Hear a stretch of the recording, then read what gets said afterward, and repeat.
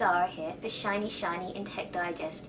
Today I'm here with a Sony Ericsson XPERIA X1. Now this is a rather unusual phone. We've been hearing loads of stuff about it for about a year, but every time they tell us a release date, doesn't happen. Every time we get a model, it's a prototype. But now it's actually here. I've been playing around with this for about 6 weeks or so now, just to give you the really full user experience. Basically, this is Sony Ericsson's first venture with Windows Mobile, so the whole user interface is really different from what you're sort of comfortable with on average Ericsson phones. Because it's Windows Mobile, you get, all your Excel spreadsheets, you can sync your Outlook, you have ActiveSync to hook it up, and you even got a little, if I'm right, yes, micro USB connector to plug it straight to your computer. Always really handy. But apart from that, how does the phone work? You've already seen, we've got this nice 3-inch screen. It's 800 x 480 pixels, QVGA, really easy to use, really nice. So that's pretty good to start with. Then, the fact that it's 3 inches, nice, and it's also touch screen, so you can just move through different things. And we have soft buttons, and we have a pull-out keyboard. So you kind of got to address all of these in one go. It's got HSDPA, it's got Wi-Fi, it's got GPS. So everything you can expect really, and a 3.5 jack, which is particularly impressive. I'm going to start with the camera feature. Surprisingly, Ericsson chose to not use their fantastic CyberShot technology, but just to bundle in your average 3.2 megapixel camera. You do, however, have flash, various scene modes, and something I quite like, which is called Focus Touch. So as you can see, I'm focusing on somebody, but I'm using my finger to select exactly where the subject is, and this basically means they'll be in focus even if I'm not using it as a portrait shot. So that's nice, especially with all the snow at the moment. So that's one of the definitely good things about it, apart from the fact CyberShot would have been quite nice as well. Now, the exciting thing about the Xperia, or unexciting maybe, is a panel option, where you click this little button here, and instantly it will bring up 7 panels. Now all of these are fully customizable, so you can download different ones. And if we have a look, you can see I've got a weather and calendar thing over here.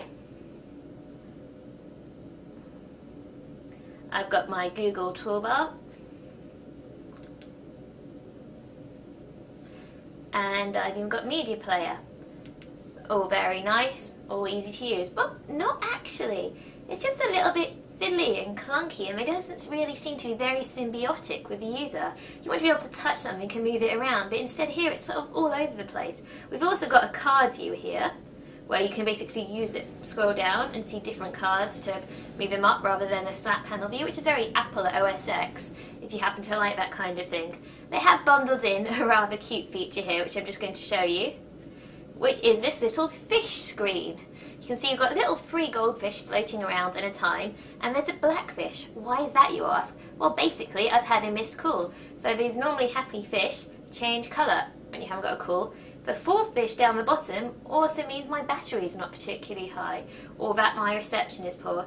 It's sweet, and it's a nice screensaver, which is actually functional, but at the same point, not hugely important. So moving our way back, we'll go to this pull-out keyboard. Now, a lot of people hate this and have said it's difficult, it's fiddly. I happen to think it's pretty good actually. I find the keys really sensitive, you move around well, and it's quite good for texting if you don't mind doing this on the go. I'm more of a one-handed texter, so anything which kind of involves me having to do this, bit frustrating. As well as that, going back to the screen, I'm just going to change it to a different panel because fish are great, can't use them all the time. The font that it's preloaded with is really, really small. If you have a look, you can see just how tiny it is. Obviously you can change it, but the larger you change your font, the less room you'll have on the screen, so vis-a-vis, it just doesn't seem to work very well.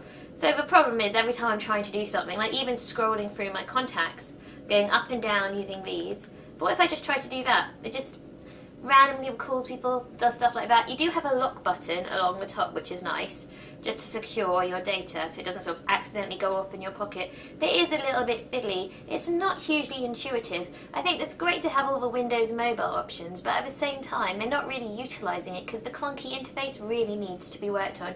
So the Xperia X1, it's been an experience. I wouldn't say it's been particularly positive, but to be very curious to see where they're going to go with next with this. Perhaps the X2 will build on all the features we didn't like about this and get us something really fantastic.